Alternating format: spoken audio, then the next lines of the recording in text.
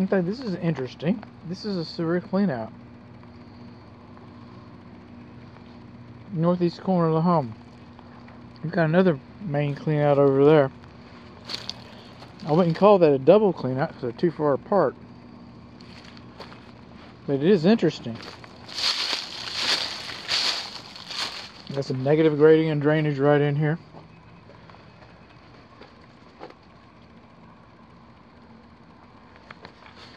You see how the paint peeling off like that? That's not a bad paint job. I mean, it is a bad paint job, right? No, that's bad attic ventilation. That's poor attic ventilation. This electric receptacle outlet does not work. This rain gutter discharges too close to the house. We've got some vertical cracks through the brick and mortar right in here.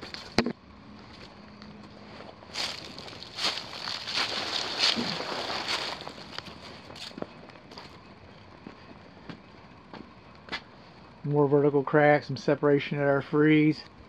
Our rain gutters are leaking. Rain gutters have pretty much had it. I doubt they were replaced when the roof was replaced a little over 14 years ago. Take some measurements here.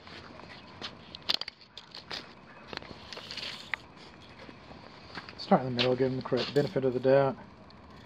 5 inches. 5 inches. 5 inches.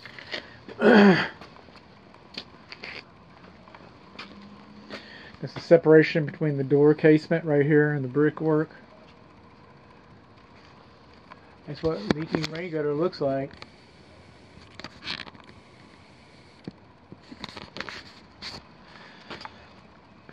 There should be a stand under that post to keep water from waking up and destroying it, but it's pretty much destroyed anyway. Got a vertical crack through the brick and mortar right here. Wood mulch next to the house. Checking.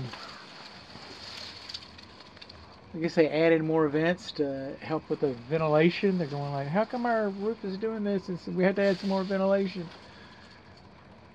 Didn't work. Wood mulch next to the house. Where do termites live? In the ground. They do. What do they eat? Dead wood. Okay. What's wood mulch? Dead wood on the ground next to your house. That's called a clue. So it's known as a clue. A tree shouldn't be closer than 25 feet to your structure.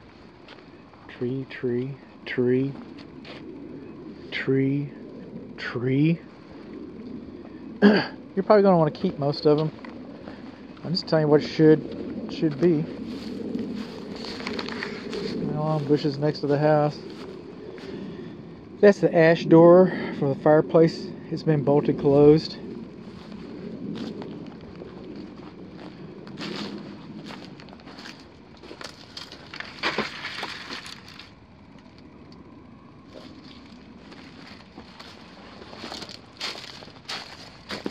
The back faucets don't work. I wasn't aware of this guy over here.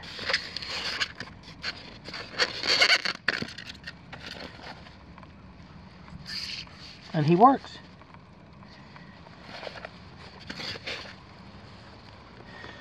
Wood mulch next to the house. A little bit of high soil right in there.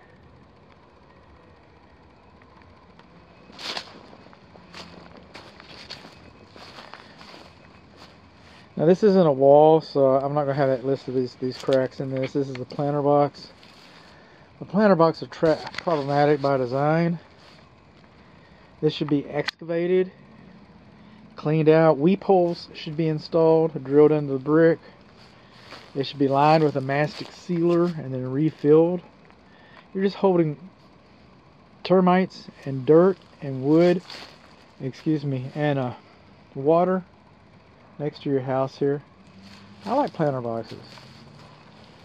But you got to take care of them. You just can't like put a planter box up there and forget about it. All that paint.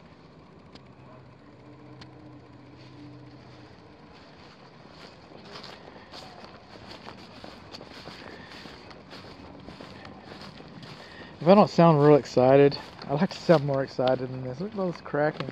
When they come in and they filled in the driveway, it's coming up, spalling. This is a patch. They had a low spot in the driveway. It's filling up. Just come out. They spread a little cement on there. Not even concrete. A little cement. Fixed it right up for a week or so. This is a better example of spalling. Actually, that's another patch. All this has been moving like the Atlantic Ocean. Look at the corners. See how low that corner is? See how low that corner is? That roof is sagging. And then the freeze board, it's a wide freeze board, is falling down over here.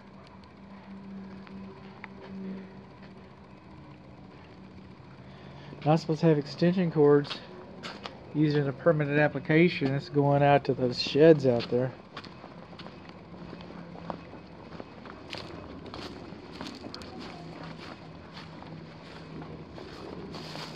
Debris.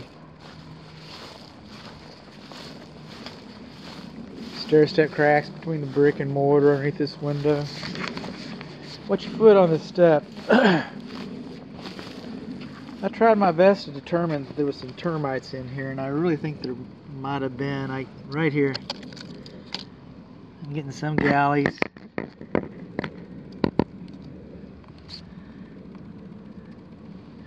Yeah, I think there was termites. I think the biggest damage, though, is wood rot. See, this whole porch, they built it straight down to the ground, wood-to-ground contact, conducive to termites. They put a skirt around it with zero ventilation. And then somebody got the great idea to paint it.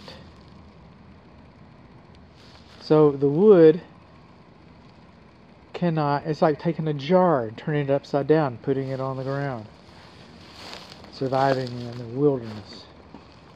And then the water comes out of the ground and it collects on the jar, and then it falls down on a cup that you have inside of the jar. So any moisture in the ground, when it comes up, this paint's not going to let it out. Hasn't been letting it out. And you took, a 14-year deck and turned it into a 5-year deck. 200 pounds of lateral force? I don't think so. This thing's kind of scary to walk on. I'm serious. So I'm recommending a termite treatment. If for no other reason, based on this deck. Unless they can prove that it's been treated, because this is... and this deck it's not safe. The rain gutter's kind of hanging loose here a little bit. Haven't tried this guy yet.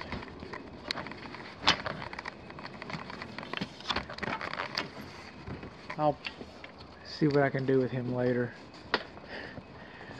Our fan paddles are kind of droopy.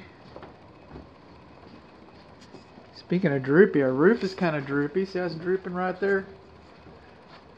Our ceiling's kind of droopy.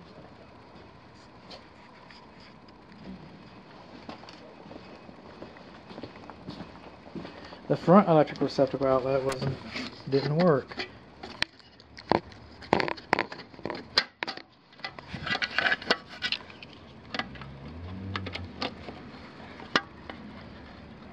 This one doesn't work either. Reset you. Won't reset.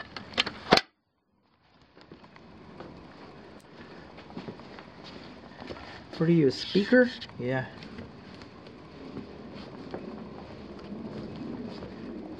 Stair set cracks through the brick and mortar. This faucet doesn't work. That faucet, well, these steps are not dimensionally uniform. I don't think I would use this little bridge over the wishing well unless you were Not wishing somebody well. The not wishing well. Well.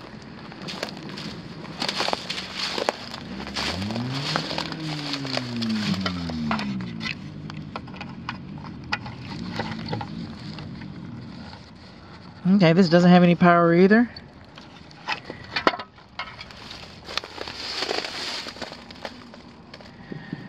Should be sealed on 3 sides. All this should be replaced.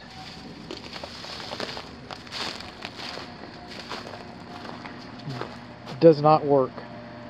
That exterior bib faucet. One over there by those outbuildings does not work. Rain gutter too close, trees too close, you think so? And then check this out. Look at all this NM cable just laying in and coming up out of the ground, going back into the ground. What is all this? What is all this about?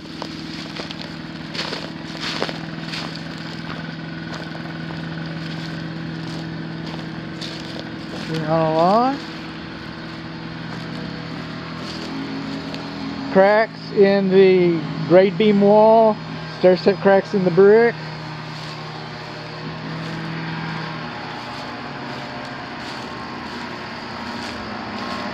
You guys moving some heat. Feels like a little bit of heat. Yeah. That's the clothes dryer vent. Doesn't have a hood on it. This extension cord doesn't have any power to it. This goes to some kind of a device. Probably a pump under there. Doesn't work.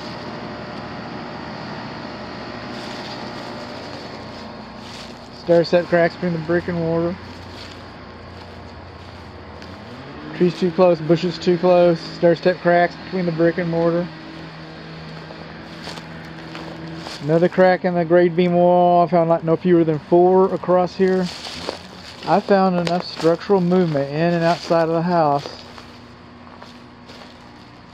that I am going to recommend a structural engineer. I wouldn't buy this house without a structural engineer. I'll put it that way.